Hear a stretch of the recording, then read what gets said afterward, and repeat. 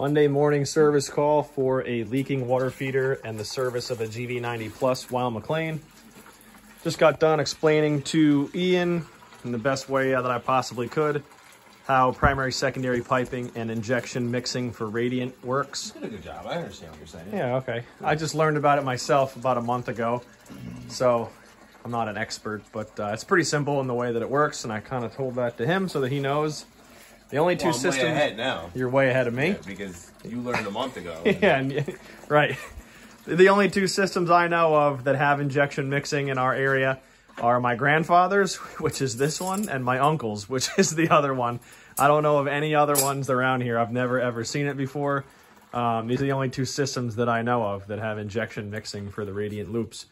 Basically, it just negates the need for mixing valves. So it's pretty. The sensors basically detect the supply and return temp and see how quickly or slowly the temperature rise is coming back to the secondary loop, and then it'll mix in more or less 180 degree water from the primary loop to get the temperature up or down. We're going to change a boiler drain on this because it's leaking. Gonna have to let some air in here, I think. Yeah, once I take the feeder off, then it'll drain better. So we'll do that. I'll unthread that. Can I open the feeder then? It's open, but just unthread it. It's probably partially blocked. Ian's getting ready to change a 3/4 boiler drain on the bottom of the boiler because it's not doing too well.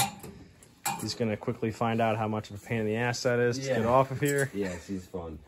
All right, we just got done changing the feeder.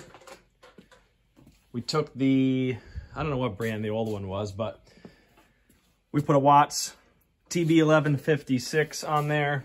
Got it all tightened up nice. Our joints looking beautiful as normal. And we put a new EX30 expansion tank on there. We check every expansion tank every time we service the boiler. You can tell briefly just by knocking, but it's not the most scientific test. If it's got a nice tinny, hollow sound, generally the tank is good. And if it's got a thumping, kind of a dead sound, then generally it's bad. But I never go just based off of that. I always check the charge in the tank. And the best way to do that, or the only way to do that, I should say, is by draining the boiler. So if you don't want to drain the whole boiler, what you can do is what we do.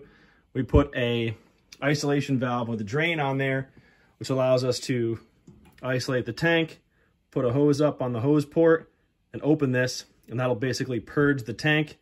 Then we can check the charge from the bottom. If you check the tank with the system still, basically with the tank still part of the system, you'll just check whatever pressure is in the system. So if it's 12 PSI, you're going to check the tank, it's going to say 12 PSI, even though the pre-charge might be 0. So we did that. The tank was totally shot. The bladder was completely full of water. So we changed the tank out and installed the ISO valve to make service in the future a lot easier. I had one or two guys in the comments say that we shouldn't put that valve on there. And if we do put the valve on there, we should remove the handle because someone may come down and fidget with it and basically cause the boiler to overpressurize and have the relief valve drip. And while that's true, with that sort of mentality, there should be no valves on the boiler or the heating system whatsoever, because anybody could come down and close any of these valves and cause a pump to deadhead, cause the heat to be non-existent in a certain zone. And if that's the case, you shouldn't have emergency switches on the top of the stairs because someone can hit that inadvertently and cause the boiler to shut off completely.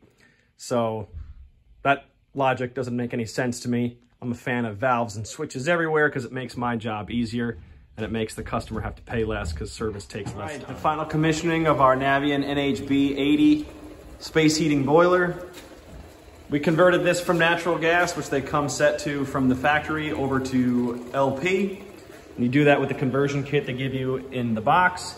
And then we are doing the very important step of setting dip switches, doing a combustion analysis, looking at our CO2 numbers at low fire and high fire. Our values have to be within 0.5% of what they are listed at in the manual. So in this case, our CO2, which is right there on our Cat 45 combustion analyzer, we're between 10.4 and 10.5.